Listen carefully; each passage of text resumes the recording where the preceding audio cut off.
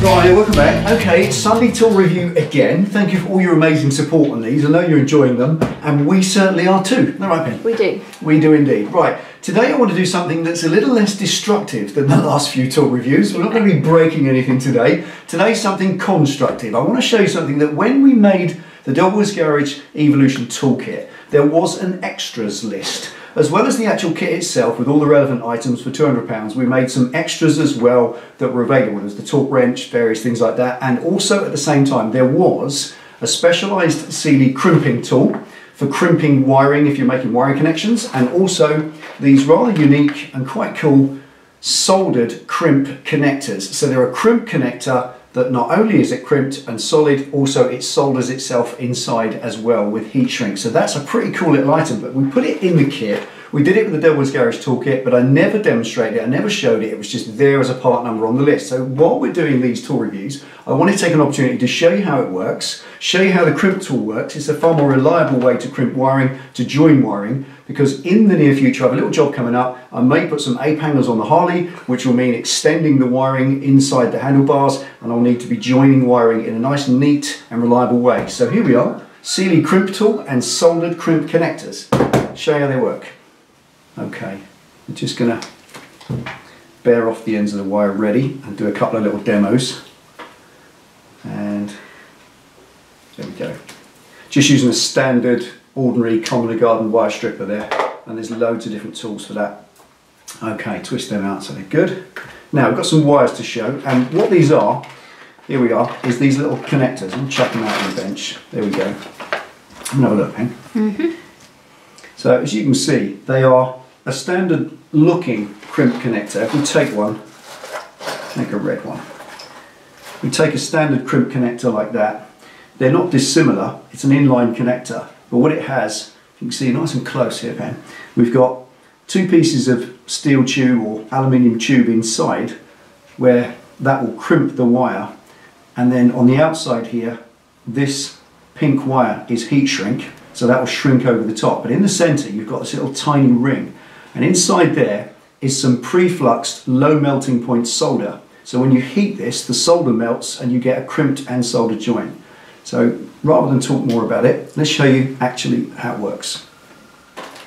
Right, as well as all of these connectors which I'm going to use for the Harley, I've got some super small ones which I'm actually going to be using inside the handlebars. They're going to extend the wiring that goes up through the bars, which I've got these little tiny super ones for, really small.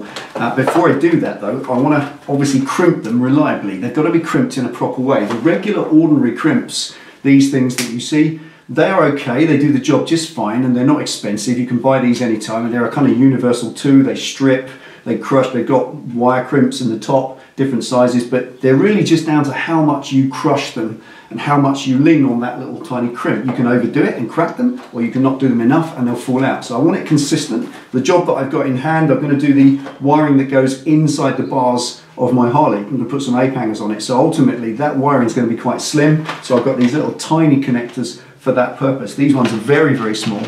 I don't want to be crimping them too hard because they're going to be quite vulnerable. So I'm just going to show you using the pink ones today, the bigger size. But for the purpose of getting that crimp crush exactly right, I bought these proper ratchet crimping tool. I've never had one of these. I've always liked them. I've always fancied this set. They're not cheap. I've put a link underneath. But I thought if I'm going to do the job, this is my bike and I want a nice job of it. I want to make a nice job. So I invested in these.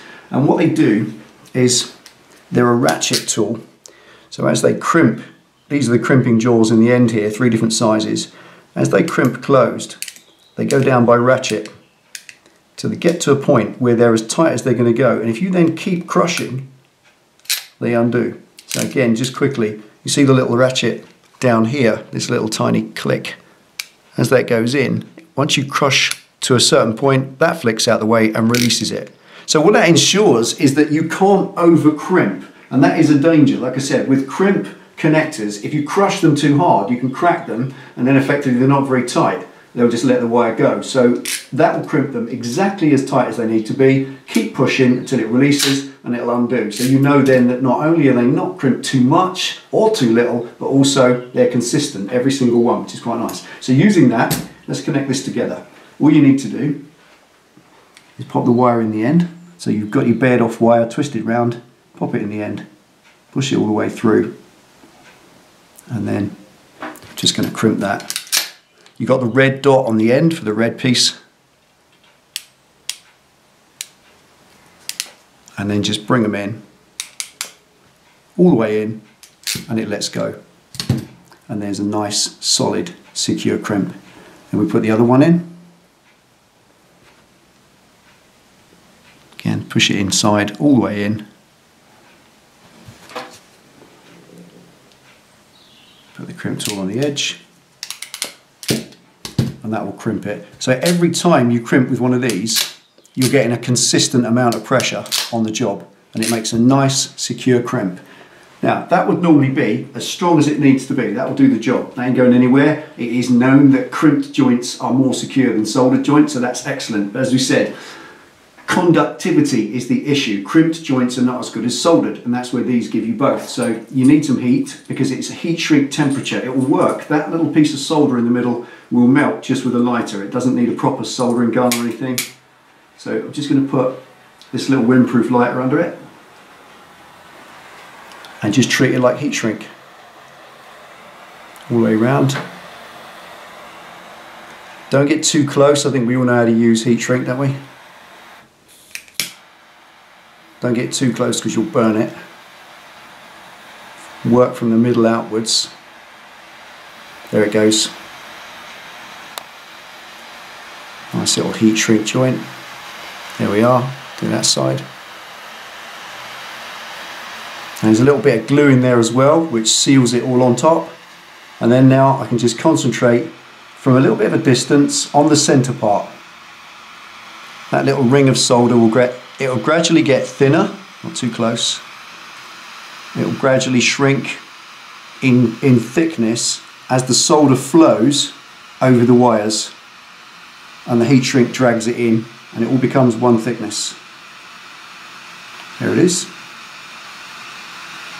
Job done. It changes in colour. That's the best giveaway. How's that?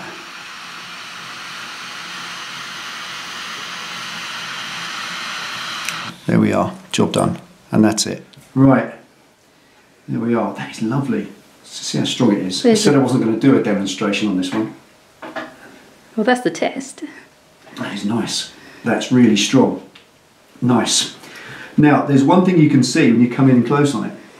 You see how that has gone dark and shrunk in thickness compared to an unused one. So you can see when you've melted the solder, it just goes a little tiny bit thinner and goes darker, and then you've got that strength in there. And obviously the thing is, with any heat shrink, don't burn it. It's very important not to go burning in on that, because if you overheat it, the heat shrink shroud on the outside will perforate a little pinhole, and then the solder will squirt out, and that can be quite dangerous. It can burn you, it can go in your eye, it can do anything. So make sure you never overheat that. It's very, very important not to do so. Gentle heat from a distance. Take your time. You won't do any damage if you take your time. It's when you're getting too close and you become impatient that you can damage it, and then you've just got to cut it out and do it again. Because if the solder leaks out of that, then obviously there's no integrity in terms of insulation. You're going to have that will be open to arcing out on things and causing electrical issues as well. So make sure when you've finished, feel it with your fingers. There's no roughness, no burning. It's very important with heat shrink never to overheat it, because it's there for a reason. If you overheat it, you may as well not use it at all. So that's good. I'm very happy with that. I want to mention quickly the price on these. Obviously, they're not cheap. These come in at about 3 or 4 times the price of a regular ordinary crimp. These little ordinary butt connectors are about, if you buy them in small quantities from your DIY car store, they come in at about £3 for a pack of 10, so you got 30p each. You can buy a massive bag of them, like 100 or something, then you'll get them cheaper per piece. But how many of them do you ever need?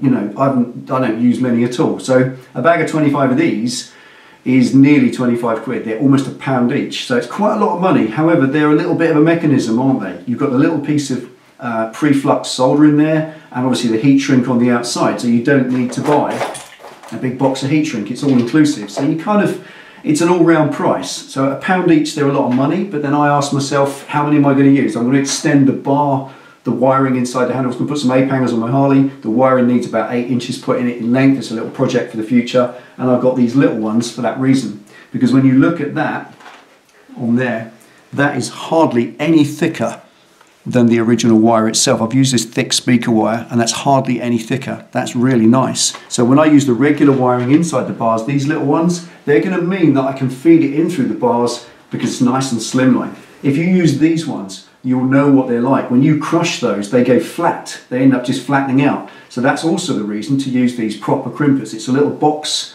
square in there, so it crushes it in a square and you don't end up with an ugly flat thing that could potentially be cracked and then come loose, because as soon as a crimp cracks inside, it's no longer tight, it just becomes loose and it lets the wire go. So these are a great way to make sure that the crimping side of the job can never be over tightened. You can't over crimp them, and you'll also make sure they're crimped enough. So you can't, that's why they're useful and worth the money. And I say, I'll pop a link underneath to those. And this itself, as a result, I'm absolutely chuffed with that. I will be very happy to have a dozen little links like that inside my handlebars, and there'll be no problem at all. Because remember, they're heat shrink, there's glue inside there, it's all completely sealed, and that's lovely and really, really strong. So I'm chuffed with that.